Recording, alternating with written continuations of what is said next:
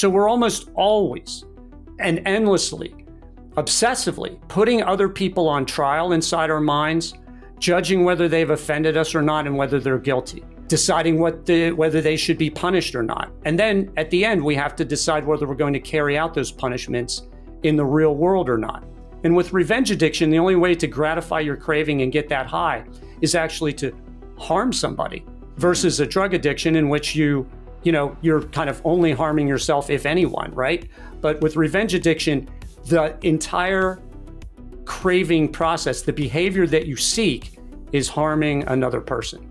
So let's just talk about the solution side for a minute, because I think that's where you were really going on this, Gary. And the solution side is, we talked about the addiction toolkit, and that's available, for public health officials.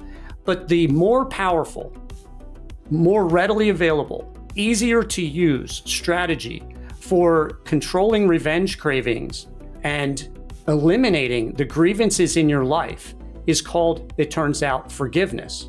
And let me tell you what neuroscientists have found recently about forgiveness.